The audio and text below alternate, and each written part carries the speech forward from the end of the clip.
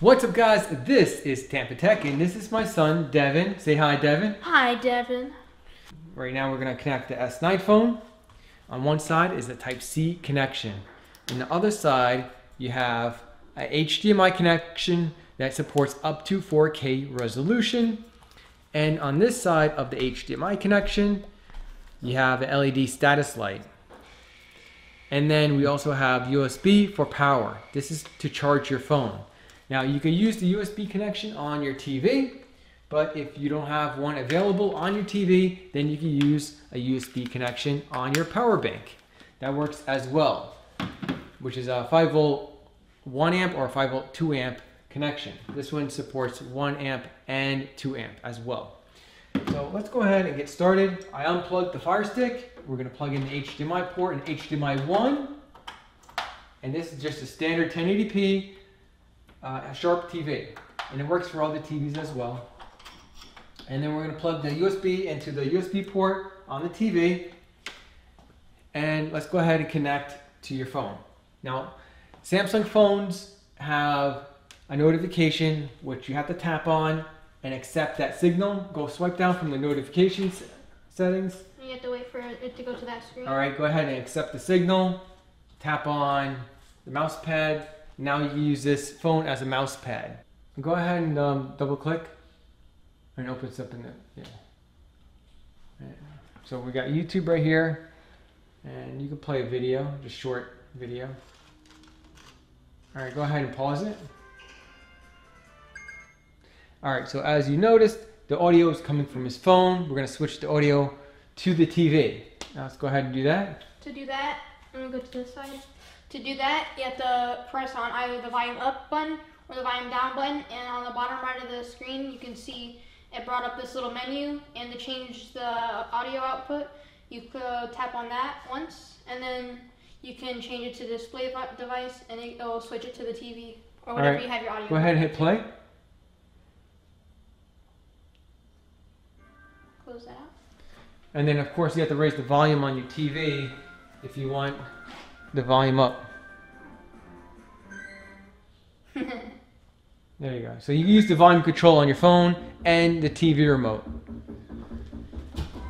Alright, so exit out of that, and let's go ahead and go to the browser and show the pinch zoom. So I'm going to click on the image. My home screen.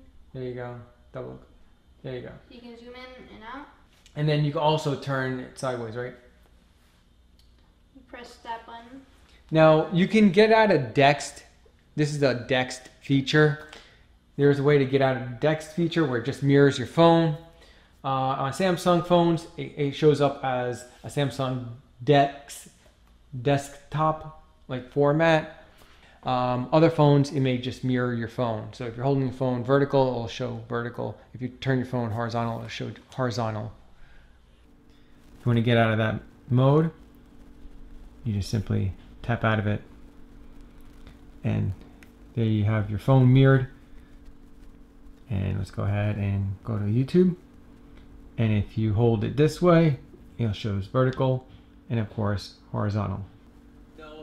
And if you want to raise the volume, you can raise the volume on your TV. If you still don't have volume, raise the volume on your phone. So we're going to try on my Samsung flip phone. I'll plug it in, see if it works. Probably not. It's a really new phone. It says weak or no signal. And I don't have a notification that shows up either. So it doesn't look like it works on the Samsung flip phone. But let's go ahead and plug it into this USB bank just in case the USB port is too weak. And I plug it into a 2 amp USB port, and it looks like it's still not working. So flip it over, let's see if it's just a connection issue. No, so it doesn't support the Samsung flip phone. But eventually it might. It could be a Samsung Flip 3 update, who knows. Now you can pause the screen if you like. These are the phones that are not compatible with the cable, and these are the laptops that are compatible with the cable. And these are the phones that are also compatible with the cable. All right, so next we're gonna plug it into this projector. This is a portable projector that you can take on camping trips, which is really cool. And it has a built-in battery pack that lasts up to 3 hours of movie time, which is really cool. So let's go ahead and try it out. We're gonna go outside and try it out on his Samsung S9 phone.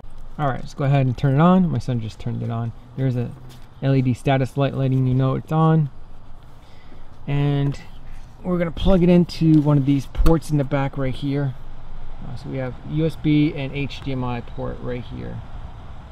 All right, so let's go ahead and do that. And so far it's barking on this wall. As autofocus, it should autofocus on this wall. All right, it's doing the autofocus.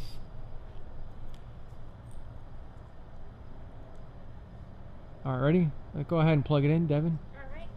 All right, now plug in the Type-C connection to your phone. All right. And then accept the signal on your notification settings. Swipe down. You gotta wait for it to switch, I think. Oh, I have to switch using the remote.